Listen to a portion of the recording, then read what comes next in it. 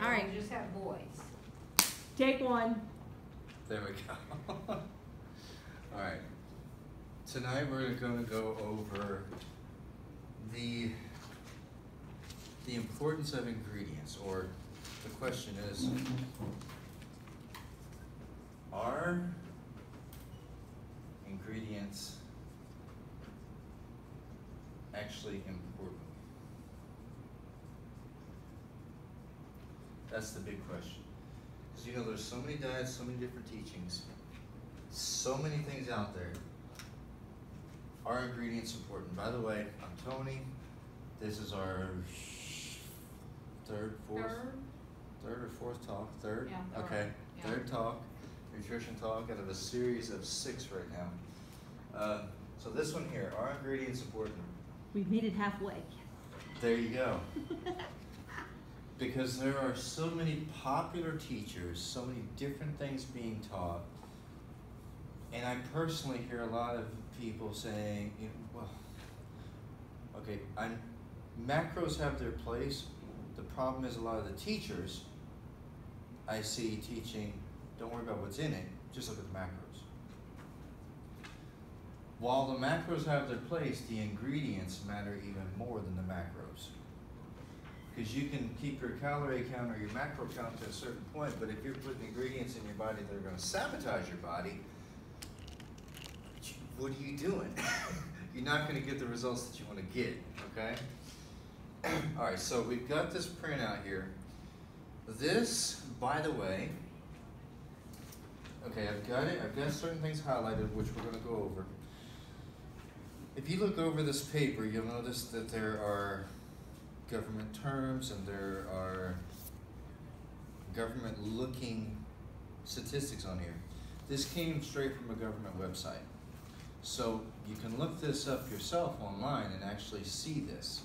Everything that was printed out came straight from, I think it was the FDA website. But what I did was take the time to highlight certain things that I want to bring your attention to.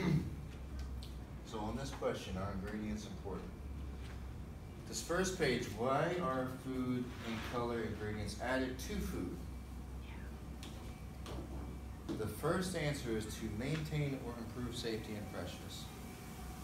The reason I highlighted this, one of the popular diets is stick with whole foods.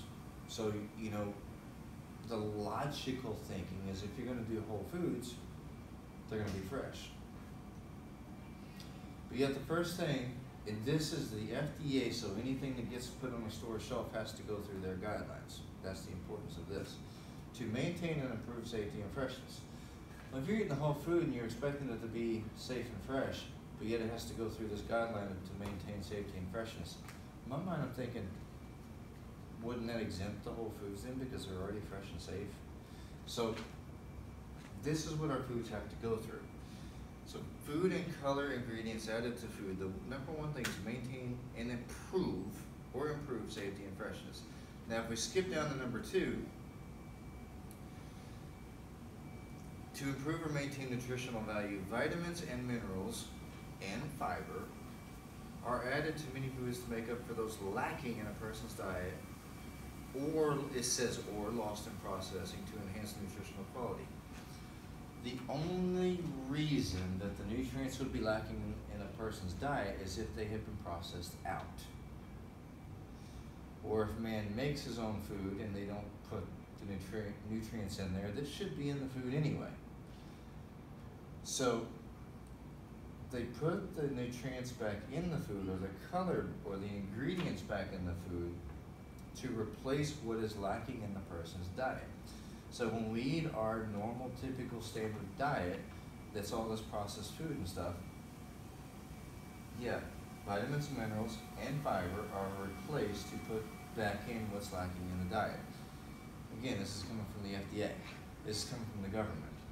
So they're admitting that yes, we take nutrients out that the body needs. And then, oh, whoops, we have to put them back in. Like the fortified cereals. And Right. Anything that's yeah. fortified, it's fortified specifically because they took it out and realized there's deficiencies showing up in people. They didn't put it right back in right away. It took them a while to realize there's deficiencies showing up in people, there's illnesses showing up because of these deficiencies. How do we fix that? Oh, wait a minute, we need to put this nutrient back in because that'll fix this. We need to put this nutrient back in because that'll fix this.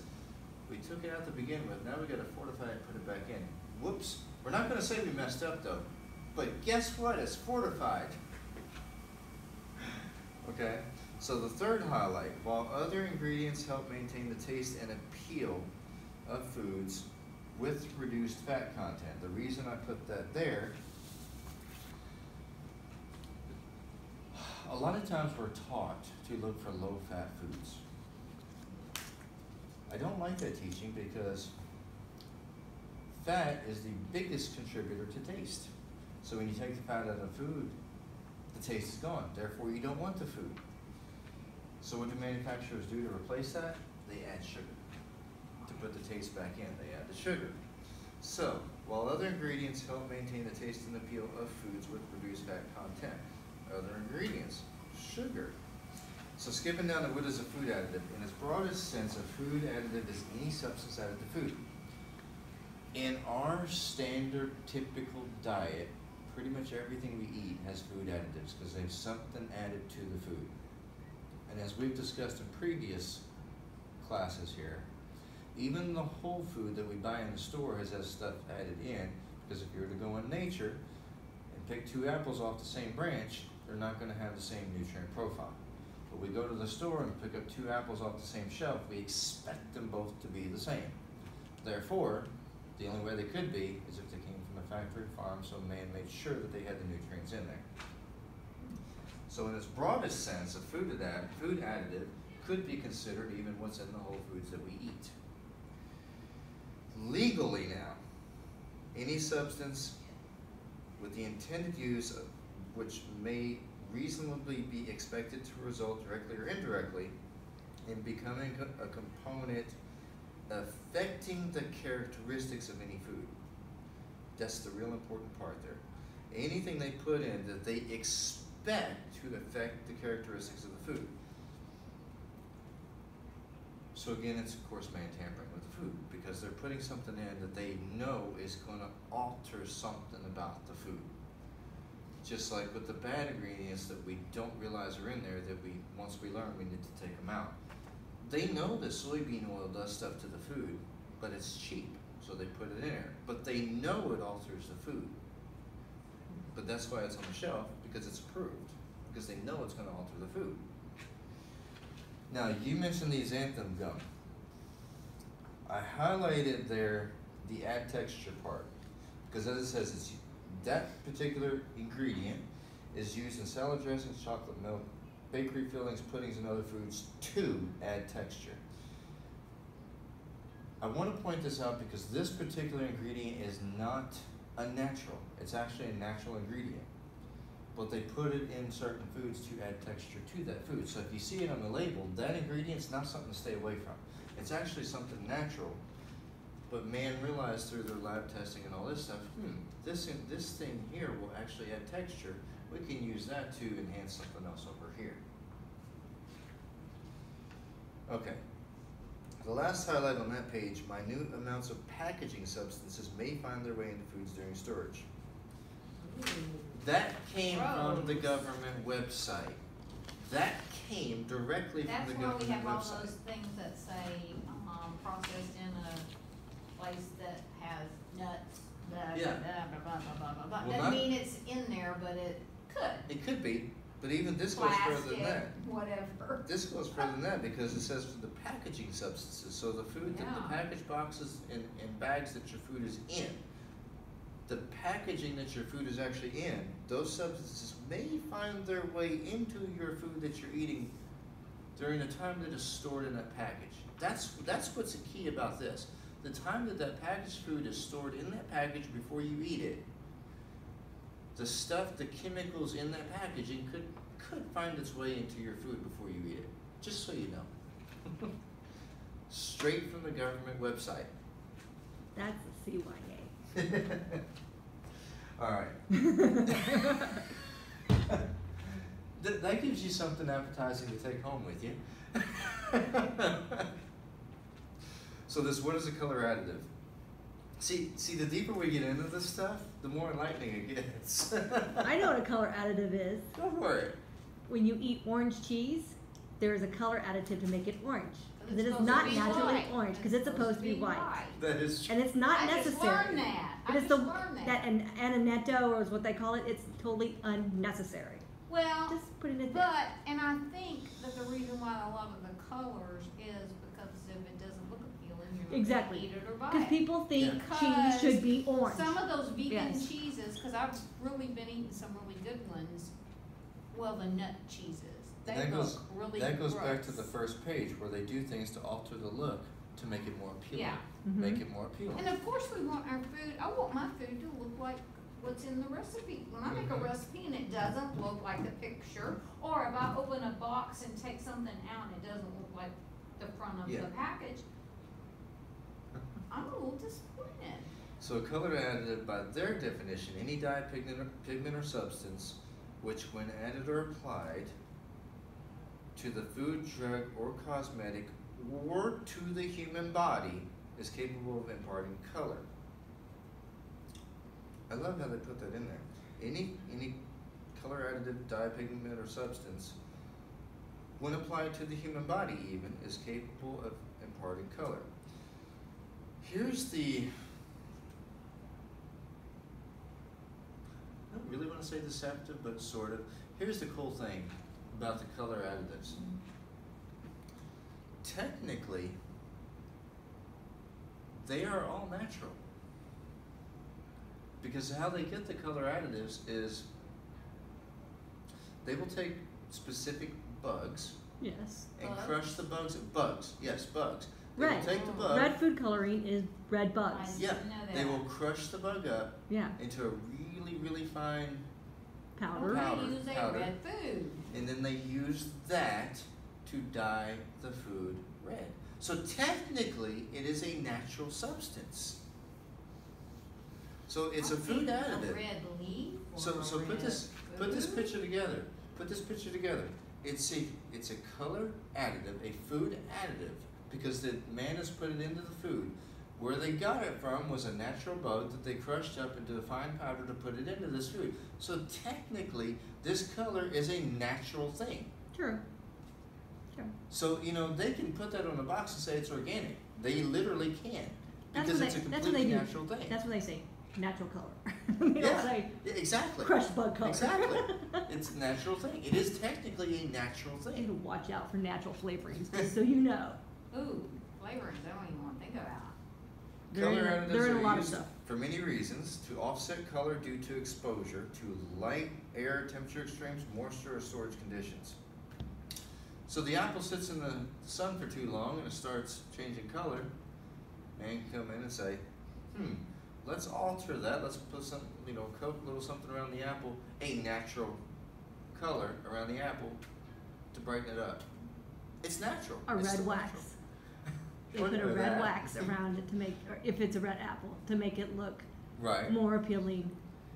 And the Or second, those colored mesh bags Mhm. make the Yeah. product look better, and then you take it out of the bag, you go, That's why you're supposed to rinse oops, all your Yeah. fruits and vegetables in a, like a And vinegar now- mixture and stuff, like to get rid of all that the stuff. bottom part of that paragraph, color additives are now recognized as an important part of practically all processed foods we eat. Yep.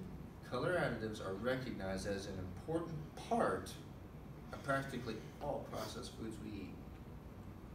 And it's natural. They are natural. Certified colors are synthetically produced. So there are some, this is why I highlighted this. Synthetically produced, in parentheses, or human made. Because synthetic is human made. There are 9 of those in the same paragraph, 9 of those colors that are approved for use in the US that are human made. Exempt from those are pigments derived from natural sources such as vegetables, minerals, or animals. On that Yeah. highlight, there it is. So exempt from, so in other words, they don't have to get those certified because they're already natural. Alright, the next page.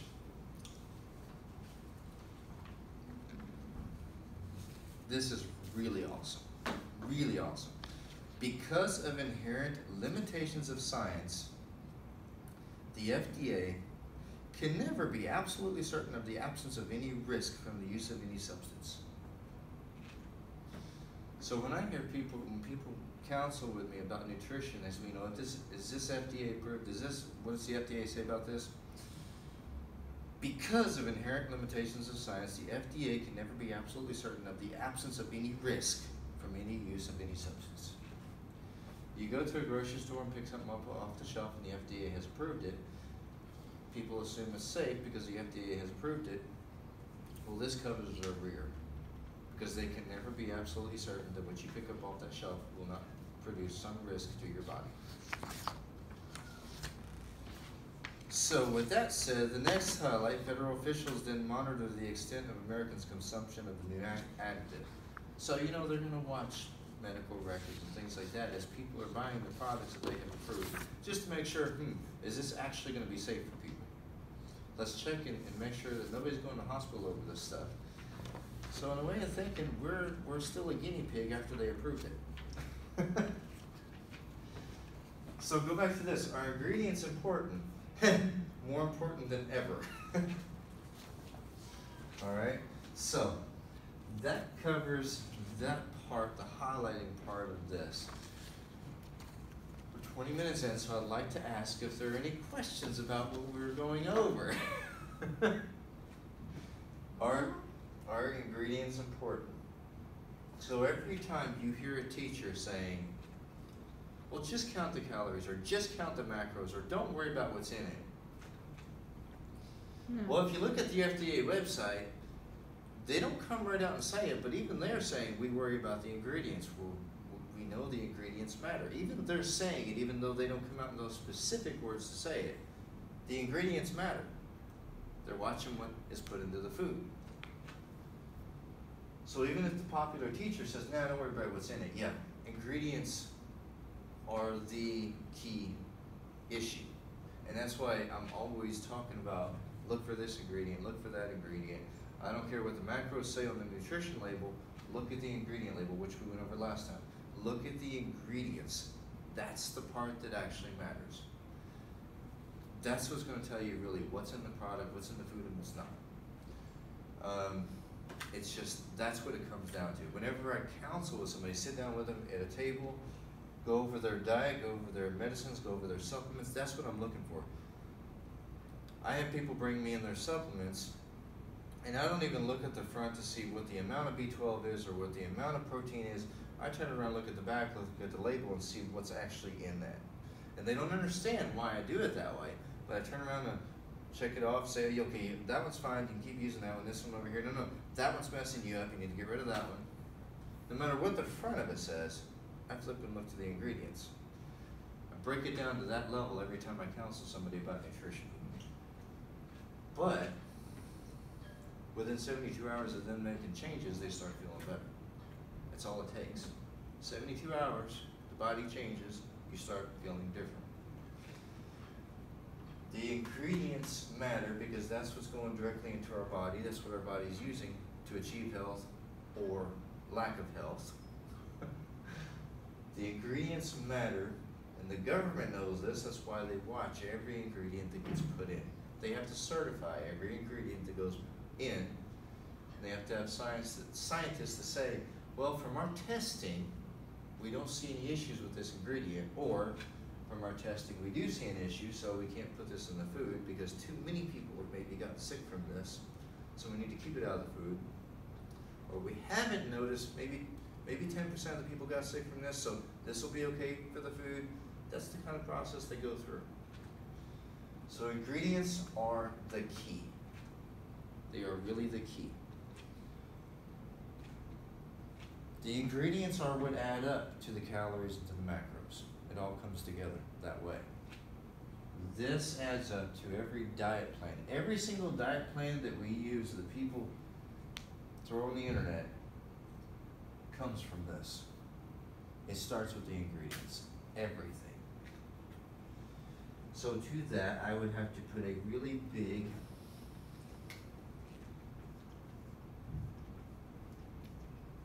Yes.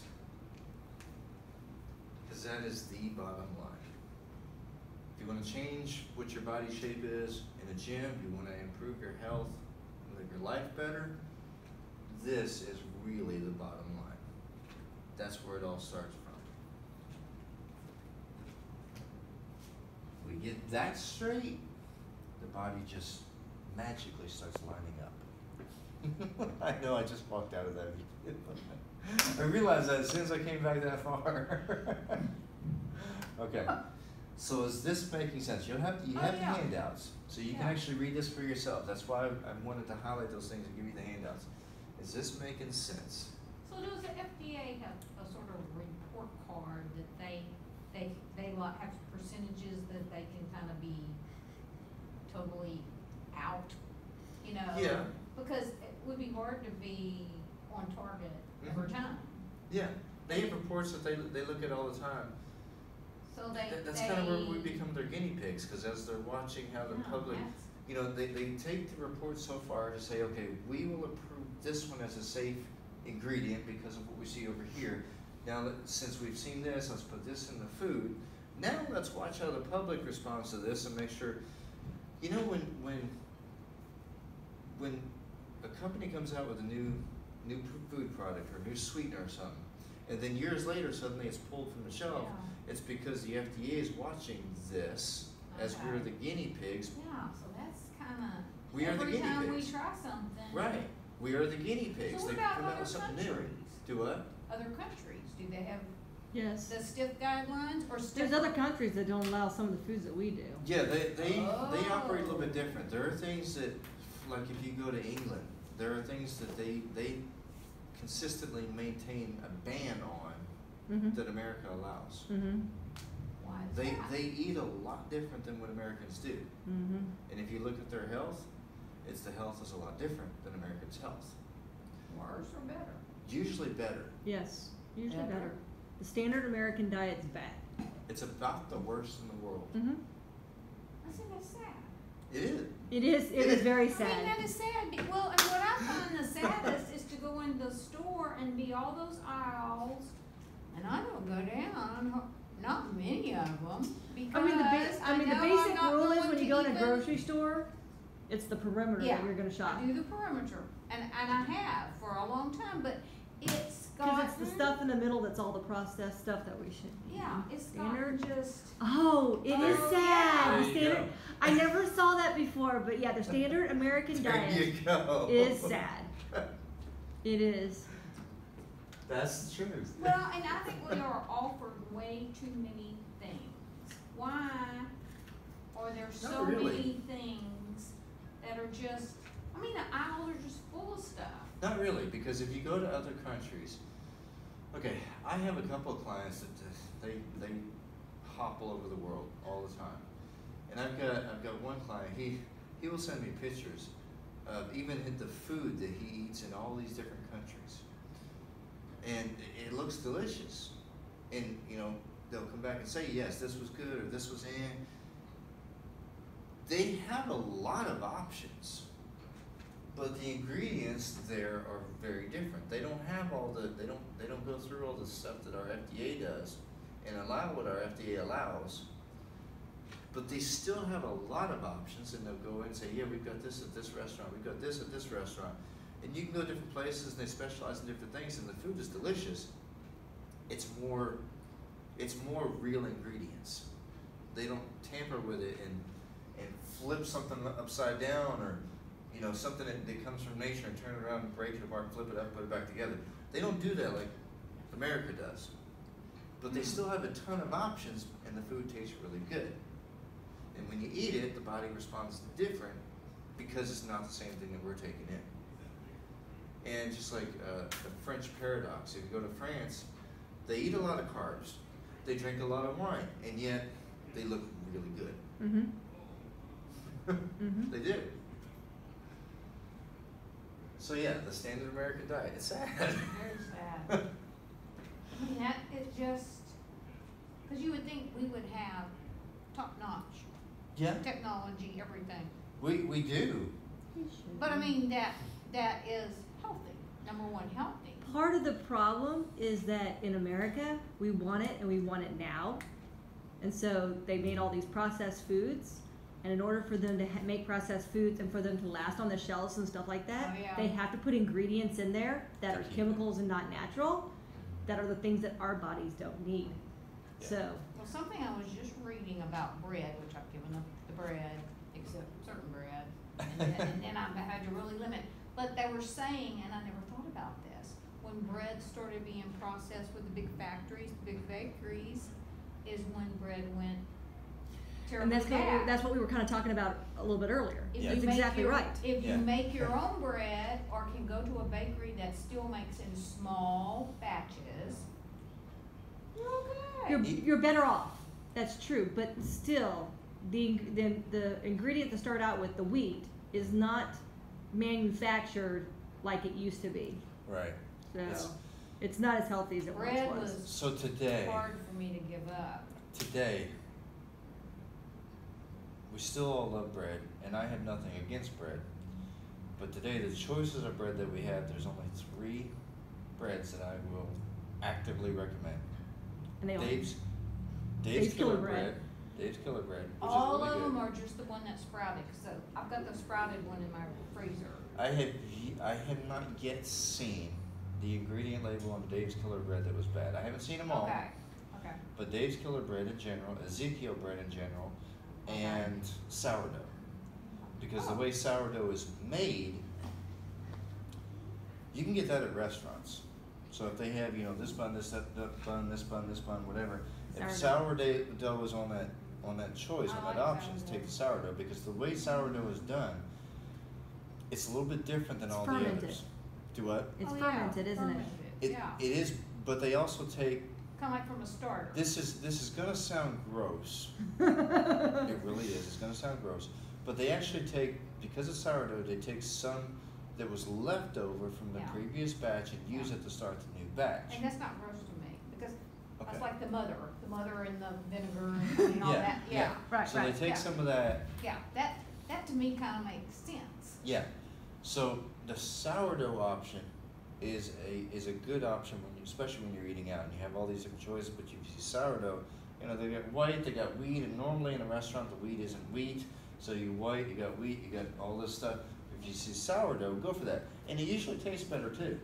Yeah, well, I had narrowed my days down where I was doing the sprouted one, the thin slice, because if you Okay. got the full slice, then I could only have like a half a sandwich, and that visual wasn't pleasing to me. So by having the thinner, and it still Is it looks because like you were a getting full. full? Is it because you were getting full from that, or? No, it was like if I was using the thick slice and then trying to follow a guideline, that 2 thicker slices was over the top. I should only have one open face.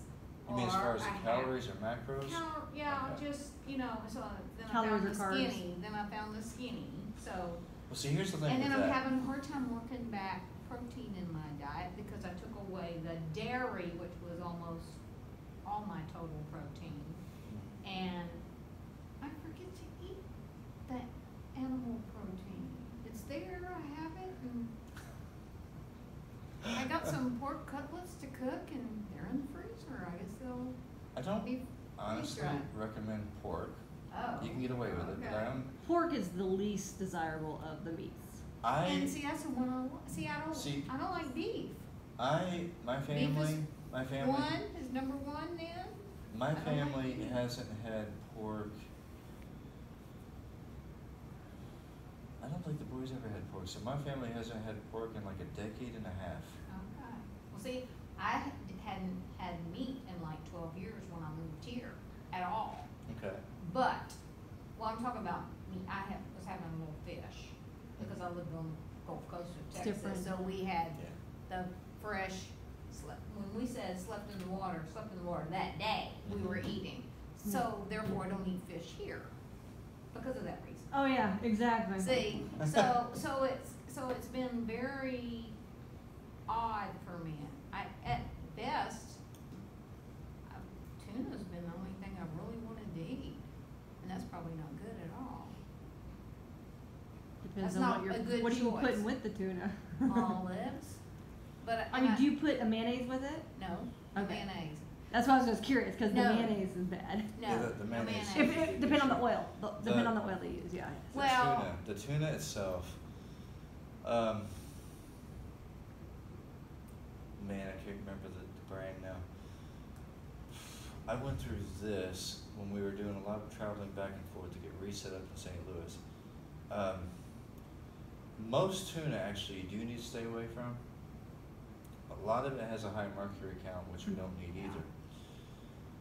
There was, I will have to look back at the brands, but there was one that I found that was actually acceptable, but I'll have to look at what that is again. So, Cause I know when I eat that tuna sandwich, with spinach, and I do olives and like chopped up red pepper. In fact, I thought about just blending olives to make the binder for the tuna, you know what I'm saying? Cause if you're just using tuna and olives, and it's hard to keep it on the bread, to get it eaten, you have to eat it like over your plate, so. that makes it fun. But it actually, that carries me on a day that I have that, usually it's the lunch meal, carries me a long time, so I know that's proof that I've got to get, see, I don't like eggs either. And I'm trying to get, cause I was doing egg white, and then someone said, well, you're missing the whole purpose of the egg, if you're just eating the egg white, so I'm like, okay. Eggs aren't a requirement. If you don't like It's them, just trying to get some kind of protein. right. What don't you like about eggs? Texture, flavor?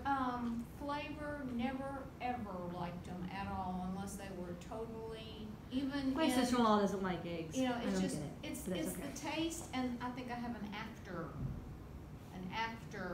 taste Yeah. thing. I understand.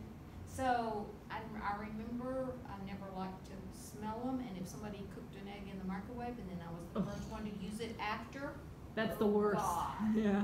So. Well, this would be considered know. blasphemy, but you could douse it in sugar and eat it.